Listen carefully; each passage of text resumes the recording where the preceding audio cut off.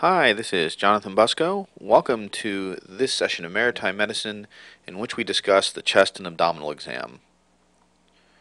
By the end of this session, you'll be able to perform a physical exam of both the chest and the abdomen, including inspection, palpation, and auscultation, and in the case of the abdomen, percussion. So again, we're not doing surgery shipboard, and so your exam is entirely based on what you see on the outside. So looking at the abdomen from the anterior, you can see where it's labeled, but remember again, depending on where the patient is in their respiratory cycle, the diaphragm moves almost as high as the nipple line and almost as low as the umbilicus anteriorly, so almost as low as the belly button. And so your diaphragm can actually essentially move that distance and change its position. You also need to remember what organs are where, and you'll need to review that on your own because, again, that will help you in your exam, particularly in trauma. When we look at the posterior, we don't think of it really as the posterior abdomen. We think of it as the flanks and the back, but your abdomen is essentially the top of the pelvic brim, where the hips come into the angle of the hourglass, and up to the bottom of the rib cage. And so posterior pain or posterior injuries can also reflect some intra-abdominal pathologic process. So generally speaking, for any structure, but particularly for the thoraco-abdominal cavity, we do these three physical exam techniques at a minimum. We inspect, which means that we look, we use our eyes. We palpate, which means we feel, and we auscultate, which means we listen, and typically that means we listen with a stethoscope. So when you do your physical exam of the chest, you start by inspecting. You look at the general appearance. Does this appear to be a normal appearing chest? And if there are any abnormalities, do they look like this is some acute abnormality, something that's just happened, or something chronic? So for example, someone with pectus excavatum, it's something that kids are born with and adults grow up with it. It looks like there's a divot in the center of the chest, a small cup almost, where it looks like the breastbone is pushed in. That's something they've had their whole life. It's probably not contributing to what's going on now. On the other hand, patients with chronic obstructive pulmonary disease can have what is called a barrel chest, which looks like a big round barrel. That's a chronic change, but if they're having trouble breathing now, it probably relates. You want to look at the chest and make sure it's moving. Is it expanding? And does it look like it's expanding symmetrically to you? Once you're sure it's moving and it's moving symmetrically, look side to side. Are the actual sides of the chest wall symmetric? Or does one side look different than the other, and which one looks normal and which doesn't? And again, does this look like something acute or something chronic? Is there any evidence of any injury? And does this look like a recent injury, or is this old scarring? For example, a surgical scar. Is there any discoloration or rashes? Someone's complaining of chest pain. It's a burning pain on the left side of their chest.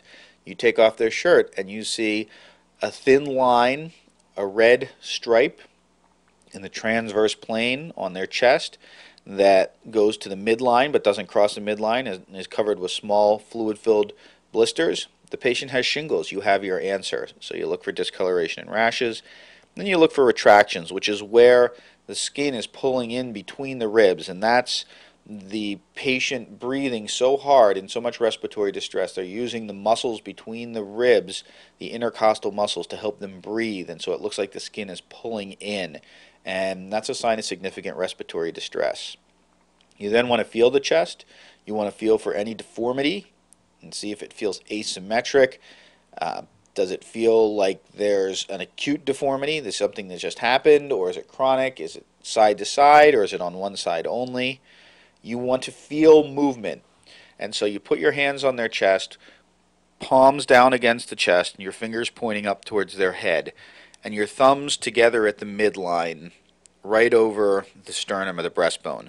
And when they take a breath, your thumbs should move apart an equal distance in both directions. So that shows you symmetry of movement of the chest.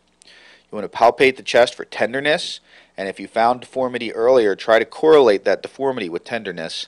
Then you want to feel for crepitus.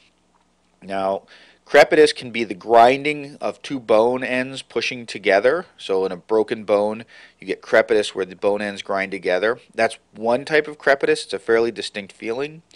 With chest injuries, you can get another type of crepitus, and that is from air being released from the lung into the chest wall and into the soft tissues of the chest with an injury. And so you're actually feeling air bubbles popping in the skin. What does this feel like? Well, if you take a breakfast cereal like Rice Krispies or some other crispy, air-filled breakfast cereal and you put it between some layers of saran wrap or between the two edges of a napkin and you push down on it, that popping feeling you feel under your fingers, that's the feeling of crepitus. And everybody should try that, because that's a very distinct feeling. And when you feel it on someone's chest, you know they have a lung injury, you know they've ruptured their lung, you know that air is escaping into the chest. You don't need a chest x-ray to confirm that. You have your diagnosis. There's no other way to do that. Then you auscultate, you listen, and you're listening for air movement. You're listening through air movement throughout the chest. You want to know if it's symmetric on both sides, or are you hearing none on one side, some on the other, abnormal sounds on one side, no abnormal sounds on the other, or abnormal sounds in one part of the lung but nowhere else. And then you need to be able to identify the abnormal sounds. How competent you are on this depends on how much training you've had. So if you feel comfortable, you know the major abnormal sounds: wheezes, a high-pitched musical sound; rails, a crackling sound like what you would hear if you grabbed the hair right by your ear and just rubbed it between your thumb and your index finger. You just hear that kind of crackling sound; and rhonchi, which is sort of a rumbling sound.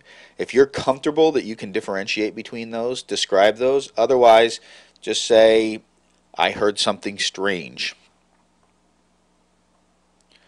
With the abdomen, we inspect, again, the general appearance. What does the abdomen look like? It is a normal looking abdomen. Is it protuberant? Is it round? Does it look tight or tense, like there's a ball stuck in there?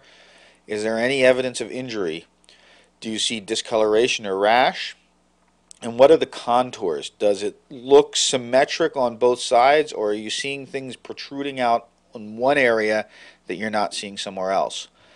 Now, because palpation can actually get the bowel going a little bit, we auscultate second. So we inspect, then we auscultate the abdomen, and we're listening for bowel sounds.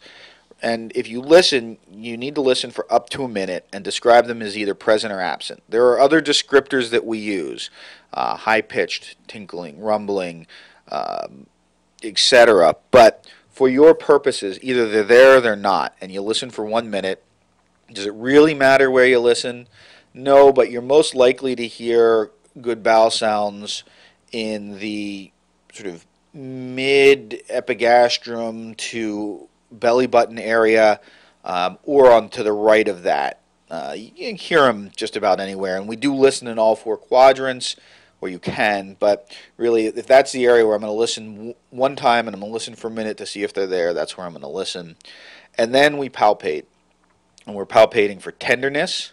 So does it hurt where I push? We're palpating for masses. And not only are we trying to feel masses, but then we need to describe them as either having a pulse or not.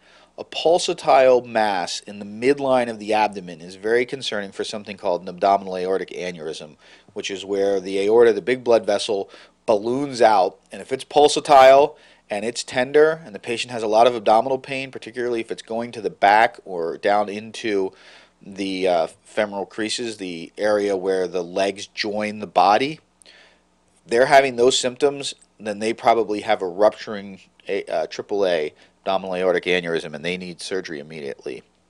And then you check what's called percussion tenderness.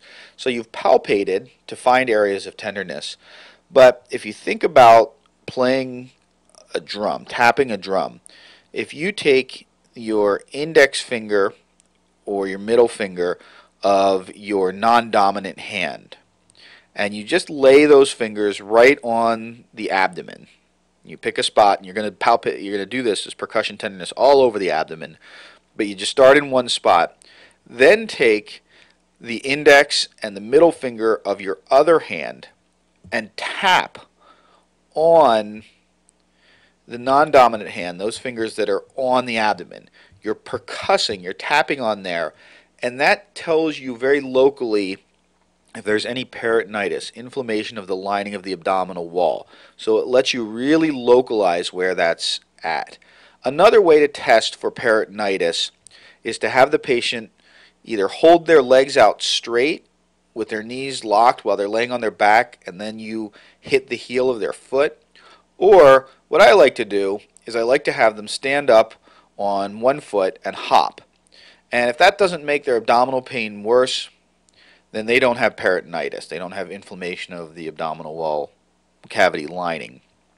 If it does make it worse, then you do more percussion tenderness and try to localize it and sort it out. But that's an additional technique we use when we examine the abdomen. You can percuss the chest, you can percuss other areas as well, but we think of it mostly as an exam technique for the abdomen. Please complete any associated knowledge assessments, and if you have any questions, don't hesitate to contact your instructor or professor. Thank you very much.